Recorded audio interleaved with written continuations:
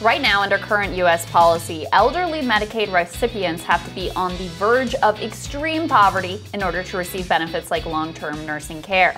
Friend of the show, Dayen, experienced the failure of our healthcare system himself and writes about it in his new piece, Universal Family Care Should Be Atop the Progressive Agenda. David shares the struggles his grandmother went through to receive basic care. An executive editor of The American Prospect, Dayen, joins us now to lay out not only your own personal experience, but this is something that families across the country experience all the time. It's great to see you, David. Good to see you.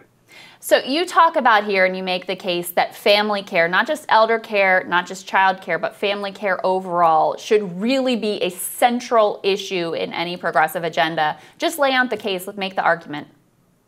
Yeah, absolutely. So we did a whole issue about this, and then you can find it at prospect.org/family care. And, in looking at this system, it makes absolutely no sense right now. Childcare is hard to access. It's at once expensive for recipients and too penurious for the providers. How can you have such a circumstance where it's too much money for people to access childcare and too little money to live off it? That's because, you can't put 30 people in a room, 30 children, small children in a room and have one instructor. It's a very small ratio, and that's how you get that.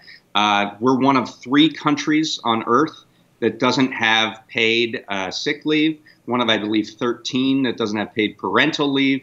You just mentioned that our long-term care system is essentially not paid for. There are less than a dozen companies that sell long-term care insurance, and the premiums are absolutely out of reach for most people. You have to draw down all of your assets to $2,000 or less in order to get Medicare to pick up long-term nursing care. The system doesn't work. And so we were thinking about what can be done to make something more coherent. And the idea is a social insurance system, like we did with Social Security when we had elder poverty at astronomical rates in the 1930s. One payroll tax fund that covers all of these aspects of family care. Well, one of the things that you lay out here is that progressives have a lot of ideas for kind of these different pieces, right? There's paid leave, there's a plan for affordable or free universal child care. There may be plans, although to be honest with you, I haven't heard nearly enough conversation about what to do about elder care and the unbelievable, unconscionable situation that we have there. And so the idea you lay out would basically cover all of those issues. Just go into a little bit more detail about what you envision here. Yeah, I mean, I think those are all good ideas in general, and I think they need to be put into a coherent whole. So we have a funding mechanism for all of this stuff and a single point of access so that families at all points on their sort of life cycle can access care. I mean, we have people who, have small children and who have parents who need care. We have people who are, and you call that part of the sandwich generation. We have people with, relatives with disabilities who need care and who need to take time off to handle that. So, one point of access that allows people to, and in a way that's not tied to their job, by the way, a portable kind of bill, a series of benefits that is paid for through the entire society because care needs come up at random times and frequently when you can least afford them. So if it's smoothed out over the entire population, so you can access this system and say, hey, I need time off, or we need to access a child care system network, or we need access to long-term care. And it would be in one place. How could that system also ensure that people who are doing that care work, who have historically been, dramatically underpaid, have been some of the lowest paid and most sort of, I don't know what the right word is, but the lowest paid and treated with the least respect of any occupation in our history, largely because this was historically done by Black and brown women. How do we incorporate into that system a way of making sure that they are themselves getting paid and able to provide for their own families? Yeah, undervalued is how I'd explain it. That's the word. And what we need to do is value them with a system that is fully funded, that enables them to have a good job with good benefits, rather than the situation that we have today. We have a number of stories about the plight of care workers who are, growing older and are disproportionately. I mean, 93% of child care workers are women. Over half of child care providers are minority-owned businesses, disproportionately Black and brown, as you say. These people need they need the support for their own families and for their own jobs as much as they need support in the jobs that they create.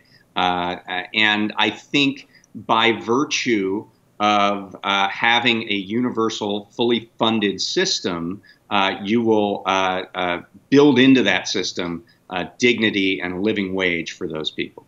And then finally, David, how do we end up in this place? Because you have an interesting passage here about, look, the way we used to handle this is basically by forcing women to stay home and deal with everything. Now that you essentially have to have two income earners in the household, and of course many women want to work and be in the workplace, we've evolved this system. We've never adjusted to the dramatically changed reality for most American families. That's absolutely right. And, we have a piece by Kimberly Morgan as part of the package at prospect.org/family care about the missed opportunities here. We almost had a universal child care system in 1970, and Richard Nixon vetoed it. We had, as part of the Affordable Care Act, a public long-term insurance care system called the Class Act.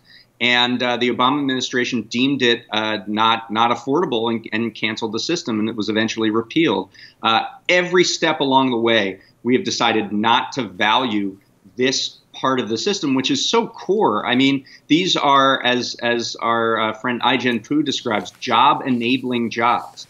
If your family is cared for, you can go out into the workforce, and if you can't, you end up having someone stay at home, and usually it's the woman. Women's labor force participation rates are essentially tied to the ability to access care, and we haven't adjusted the system, as you said. We haven't given families the freedom of the ability to choose. If someone wants to stay home and be a caregiver, that they are taken care of in terms of, because as caregivers, they would be part of this system as well in terms of being compensated at some level. We haven't given families the freedom to sort of set that course. We've instead said, you're on your own. We're throwing you in the deep end. Handle your children, handle your parents, handle whatever comes at you. And we're not going to even guarantee sick leave if you're sick, or if you have to care for somebody. We're not going to guarantee you parental leave or family leave.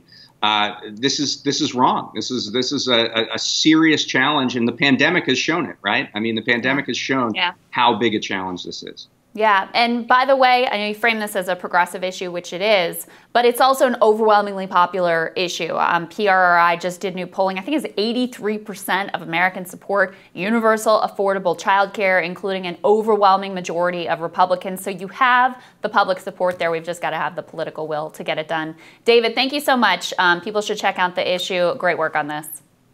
Thank you so much.